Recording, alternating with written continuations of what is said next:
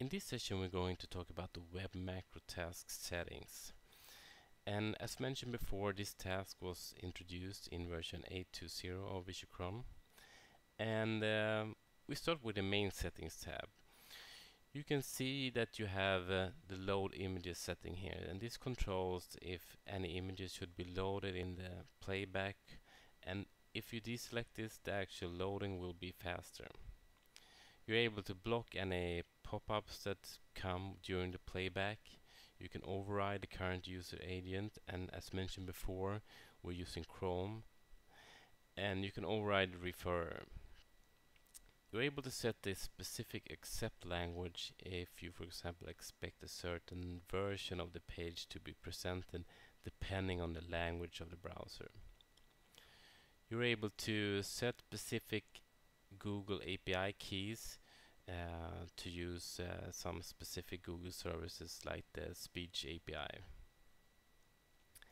And one web macro task consists of several different steps, and these are actions that have been recorded in the web macro automation browser that we use. These are listed here in this specific window, and some of them you can edit to alter specific values like variables. We have the proxy tab, and by default we use new proxy, and if you want to override this, you set the proxy settings here, and this will be used for the whole session unless you are using the proxy step, which enables you to override the current proxy settings here and change it during the session. We have the certificates tab. So for example, if a specific client's certificate is needed by the server, you can add this here and it will be presented upon request. We have the plugins tab, and we support plugins like Flash, and you're able to add more plugins of specific types here.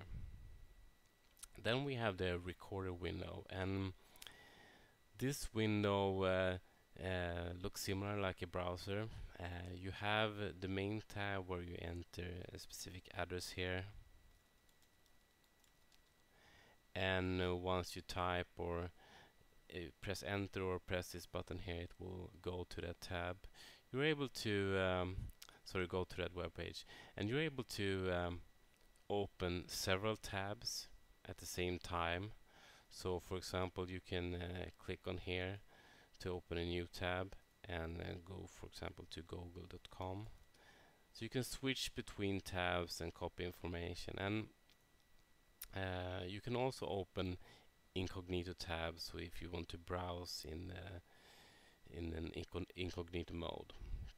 And as you can see, during the time when I click on stuff like here, you will see that the steps are added, and I can click on the download page, for example, and download the application.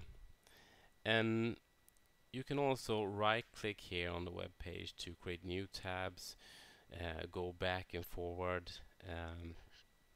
able to copy information and start specific steps from here, like downloading or extracting certain information.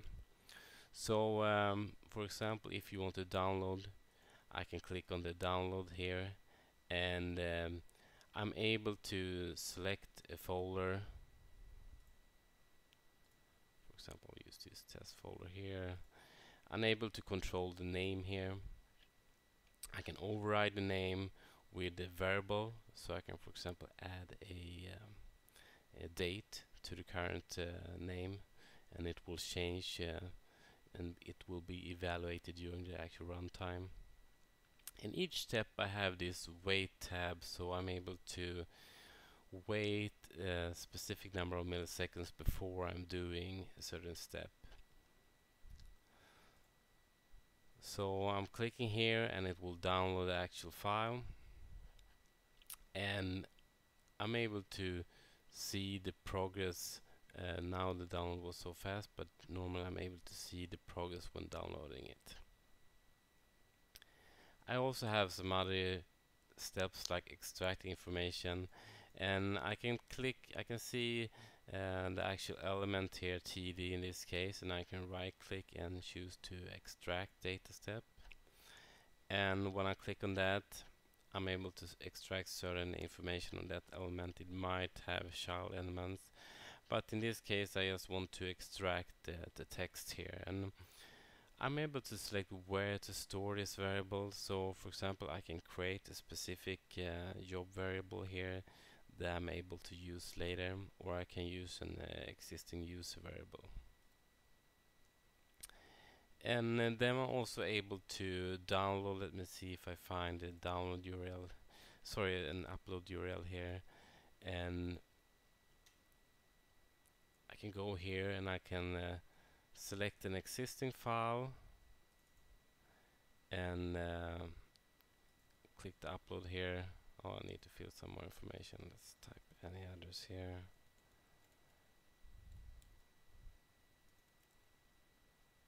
And as you see here again, I'm populating different kind of fields, and these kind of steps can be edited later. So if I want to use a variable here instead of this text that I type, I can insert it here in later when editing the step. So I'm starting the upload, and the upload was completed. So whenever I'm done with this, I can just click on stop here, but I can show you some more steps here. For example, I'm able to print the current page. So this means that I will be able to select an existing printer here, some basic printer settings, and it will print the current page. And I'm able to create a screenshot of the current page, and this is similar to download. I'm specifying folder, the name of the file here. I can use variables similar like before, and I'm able to change the proxy on demand here as explained before. I'm able to inject certain JavaScript into this page. See if there's anything else here. I can view the source of this page, and I can copy a certain link to a variable. So when I'm done, I'm clicking stop here, and it asks me if I want to save the steps. I want to do this, and if I go to the steps tab, I can see the steps here. And as I said before, I'm able to double click or click edit and on some of the steps, and for example this download step, to use a variable here, insert the date maybe here.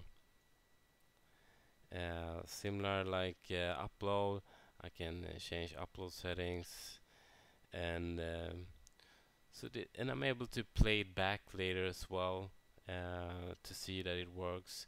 It should have the same behavior when you play it back here in the client. This is called a foreground playback when it plays back on the desktop, as when you play it back on the server, from the server, actually playing back from a Windows service. So I'm clicking here. I can also click here to set a specific wait for all steps here, but I don't want to do that now, and I'm just clicking OK to save the web macro task. So this is general introduction of the different kind of actions that we have today, the settings, and if you have any further questions, just